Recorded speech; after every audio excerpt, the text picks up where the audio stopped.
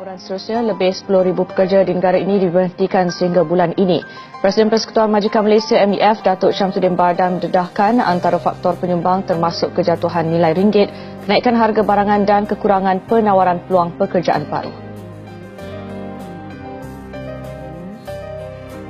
Sudah dikaji punya gaji, maka kerajaan yakin dan percaya GST adalah baik untuk rakyat dan negara pada keseluruhannya.